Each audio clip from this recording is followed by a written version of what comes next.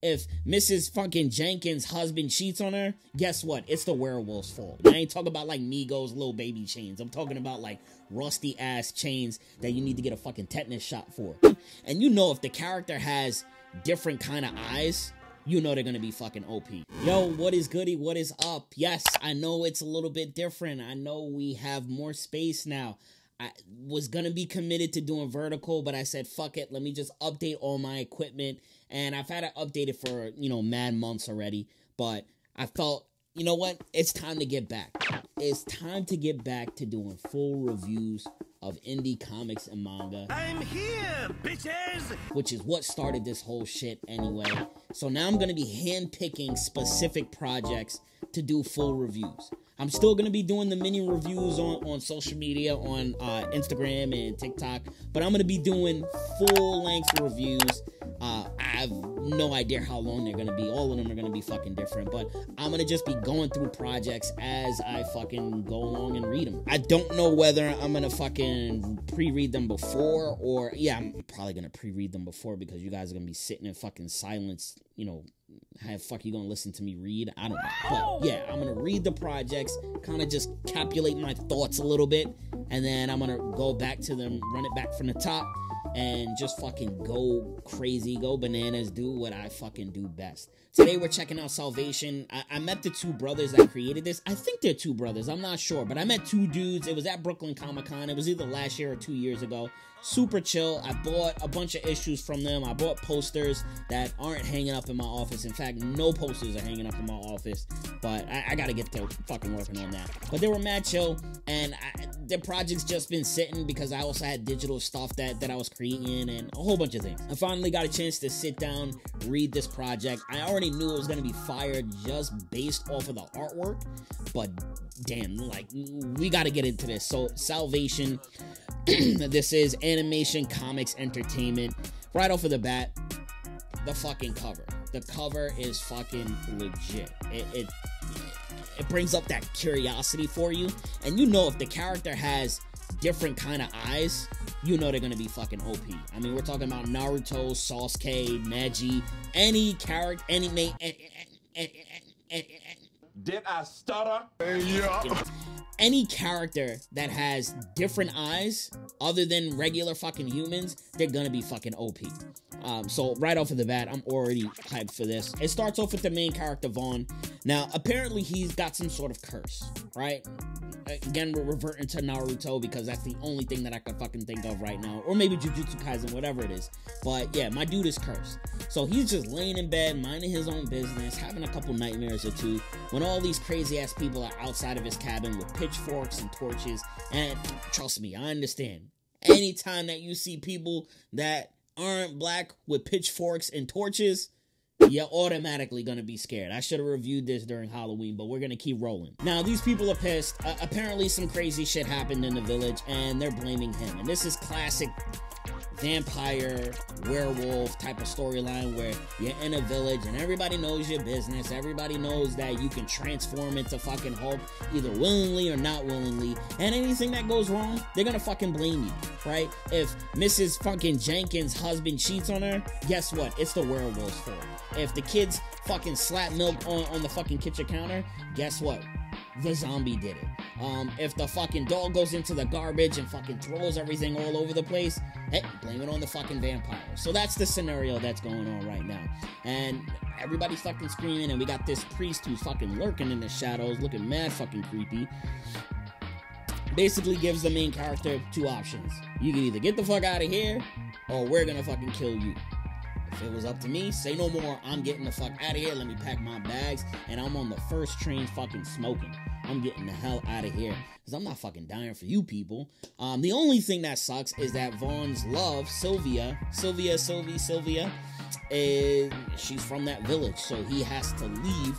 I guess, I don't know where she is. It's probably going to be revealed in maybe the next issue or so. Fast forward a couple of months, and this guy Vaughn is putting in work. And I mean like slaying demons. And not like the demons that, you know, you have to go through your internal battle. No, I mean like legit demons. Like, look at this dude. Look at the chains on this dude. And I ain't talking about like Migos little baby chains. I'm talking about like rusty ass chains that you need to get a fucking tetanus shot for. That shit making a lot of noise, man. That shit hollow as fuck. Yeah, it looks like Vaughn is big time. I mean, you know, this is a big ass demon, and he's just out here fighting the one up with him. And you know, he makes quick work of this one. Let's put it that way. He makes quick work. You can see it in the artwork. Fast forward, he meets up with this girl Talia. And I'm not gonna lie, Talia, she looking kind of bad, man. She got the little skin tattoos and the tattoo on the chin, but we're gonna be respectful because her grandmother's there.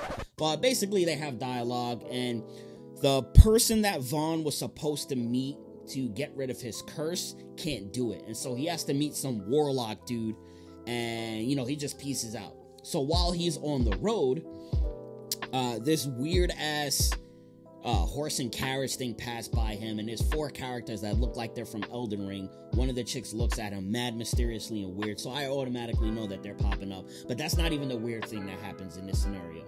My man is walking in the middle of nowhere.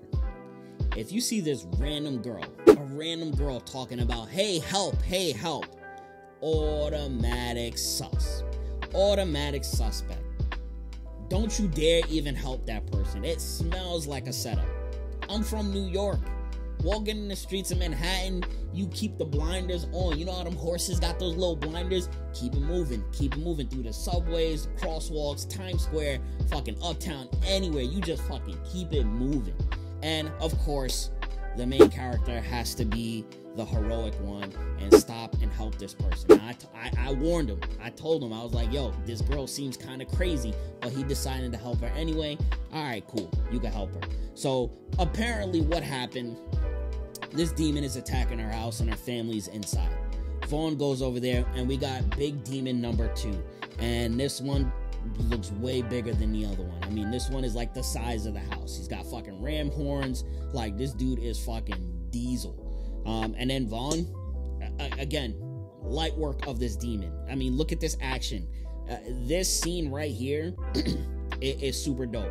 I mean, you can tell that it has the detail where it needs to have the detail. It's simple where it needs to be.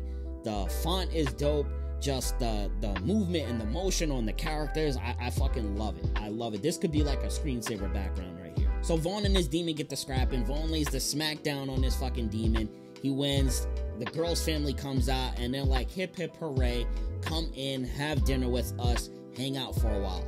All right, that's red flag number 2 for me. All right, all right. Now I understood there was actually a demon there. She was actually in trouble. It's like, all right, cool. The demon's done. Y'all are saved. Y'all don't even know me, so why you inviting me over? You just seen me kill a demon. How you know I'm not on demon time myself? And of course, Vaughn, he's a little bit clueless, so he just goes in, you know, has dinner with them like he never seen any horror movie or Resident Evil video game. It's like, yo, like, you're just gonna sit here and eat with these people? You don't know if they fucking poison the food. Maybe they ain't even season the food, right? How you even know it's good? I'm anticipating not eating a plate of it. But it's all right, cool. Maybe I was wrong. Maybe these people are nice and they just chill and they want to have a little Airbnb right now. All right, cool. You know, maybe I was wrong. Maybe I'm bugging. All right, cool. Now you're going to sleep over. Vaughn's sleeping over at these random people's homes. And then guess what? Your boy's little curse mark starts to awaken, and he starts to hear some crazy ass sounds, some crazy ass chanting coming out of the basement. Yes, you heard it here. I was right all along. These people are fucking crazy. Look at that.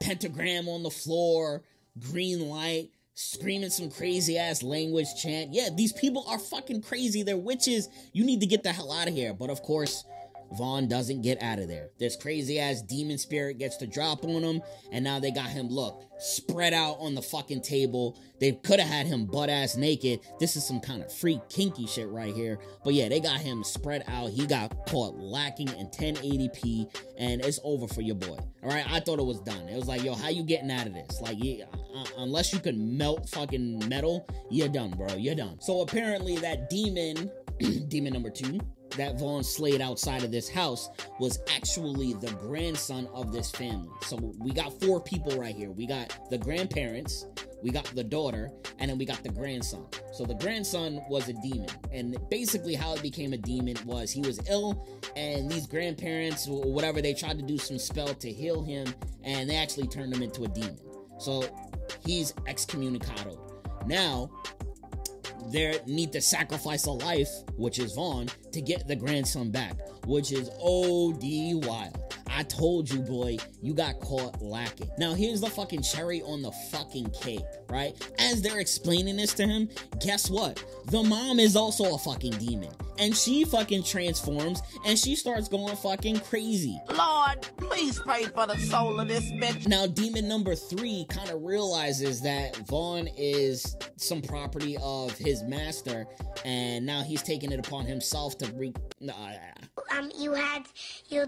can't even fucking talk. He's taking it upon, or she's taking it upon herself to take his soul to whoever his master is or some shit. I don't know. You want super details? Y'all gotta read this for yourself. So this demon is ruthless. This demon ends up clapping the grandfather, right? So he's done. Look at the blood, chest meat all hanging out.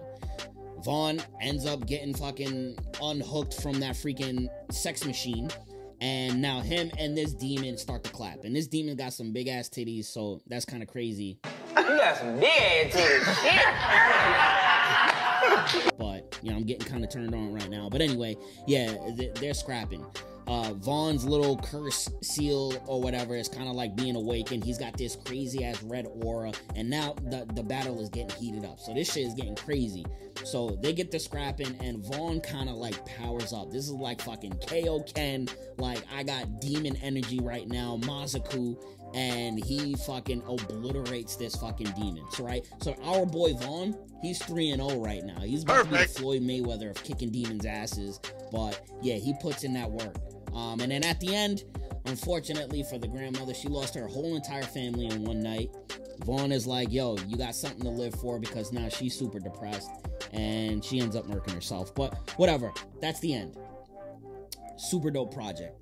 I mean, this artwork, again, artwork is phenomenal. Storytelling, it's capturing my attention. I know this is like the introduction to the story and the characters, with it being issue 0, but the rest of the issues gotta be fire.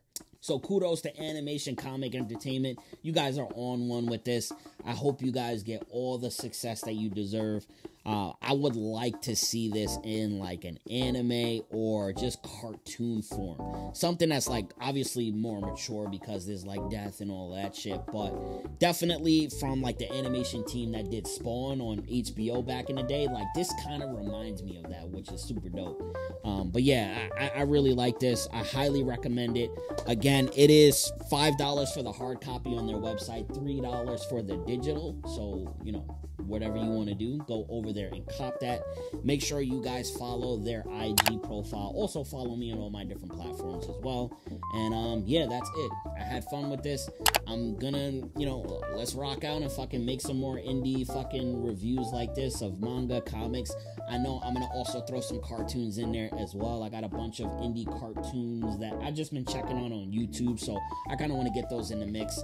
And yeah, I just want to fucking up the content a notch and kick ass for you guys. So that's it.